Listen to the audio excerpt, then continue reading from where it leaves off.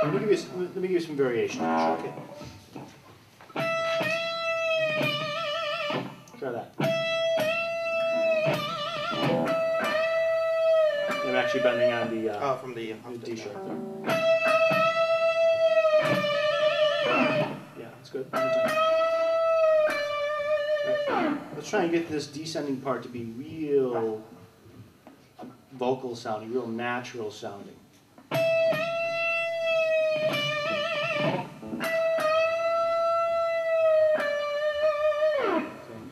So when we descend the bend, a singer wouldn't usually change the speed of the glissando, of the slide, in the middle. So once the movement begins to happen, I mean, this E note will stay being sung or held out. And once the singer starts moving from E to D, that rate of speed is going to be in a straight line. It's not going to, most of the time, it's not going to start out slow and then get faster to the D and then eventually get to D. What we're really doing is we're implying a move from E to D, but that never really happens. The move only happens from E to E flat, and we pull off to D to imply the rest of the glissando. Because we can only do half using this pitch. We can only do half of what a singer would do. What a singer would really do is just go in a straight line. But this sounds better. In my opinion, than this. By the time you get to D, there's no life left. There's no balls at the end of that.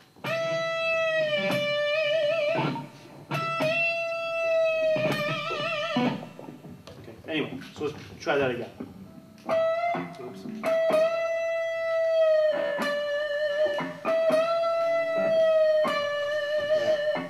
Okay. So let's try.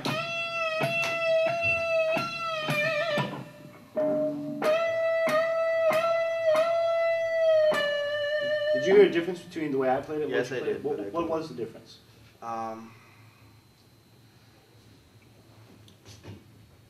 Probably the pick attack came when the note was already bent, right? Or yeah, I bent up. You bent up. I bent down. Yeah. I released down.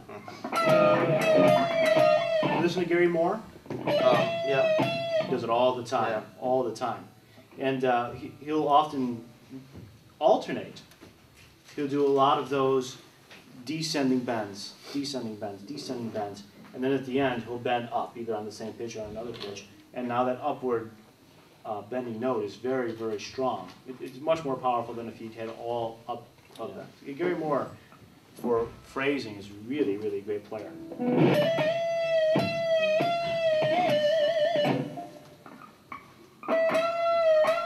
Now that's bending up.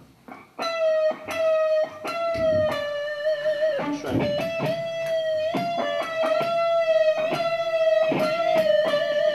Now listen to the end now.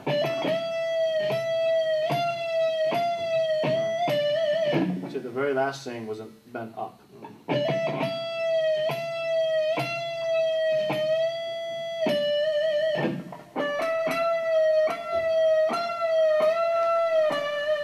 It's only an up and at the end.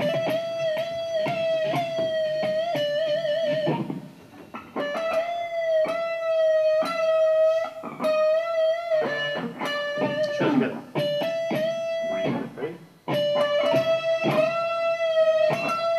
One more time. Now.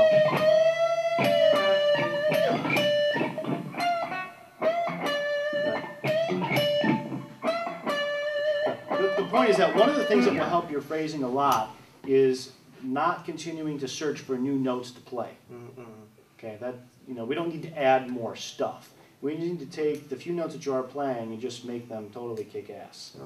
Okay, so making through variations is a good way to start practicing that. Even if you don't like this particular type of playing or phrasing, there are other things that you can do. The point is to search always for more variation, like a little theme and variation that you're doing with one note or two notes or three notes.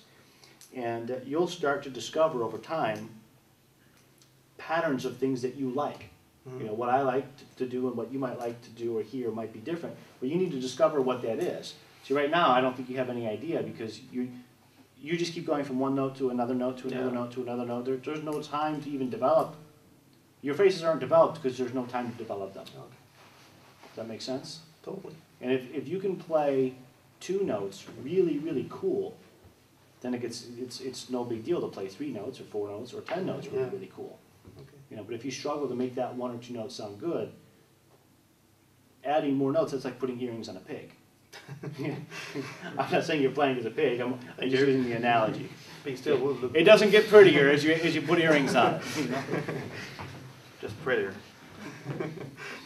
Okay. Will be. Anything else you want to talk about right now? Oh, not really. I got a lot of Cool. things. Yeah. to think about. Vibrato, priority number 1. And phrasing. Phrasing, priority number 2. Cool. I mean, if you never got any faster, if you never improved your guitar technique, if you gained no more technical skills, if your ear never developed, if your music theory never developed, if you just did phrasing and vibrato and got that really, really high, people would perceive you as a great guitar player. All right. You know, Cool. I mean, how much music theory do you think Eric Clapton knows?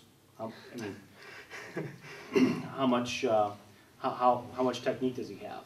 You know, not much more than you. So, but you know, he's an icon to many guitar players. Cheers. So, Thank yeah. you. All right, take care.